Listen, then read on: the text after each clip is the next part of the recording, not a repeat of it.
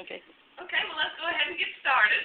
Welcome to the show. My name is Karen Stewart, and I'm going to be the consultant for tonight. I want to give a special thanks to Kelly, our host, who invited everybody here. Yay! Kelly, I'm glad we all came.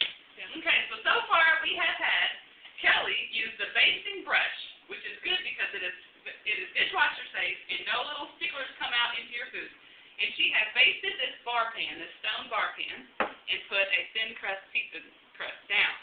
So we'll go ahead and put that over there. And now we are going to cut up some tomatoes using the ultimate mandolin, which is also good for cutting up any other kind of vegetables that you might have in your garden or that you might get at a store. You can also cut up cheese and potatoes, and this is the little garage that you keep all your little blades in. So it stores really nicely and attaches to the mandolin.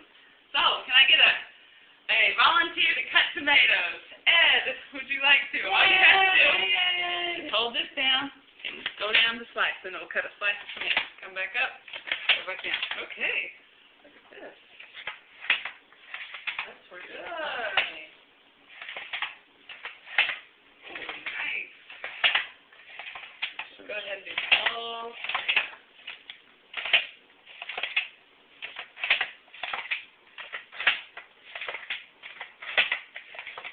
That's good. Good one? All right. Thank you. Give that a hand. That was very nice job.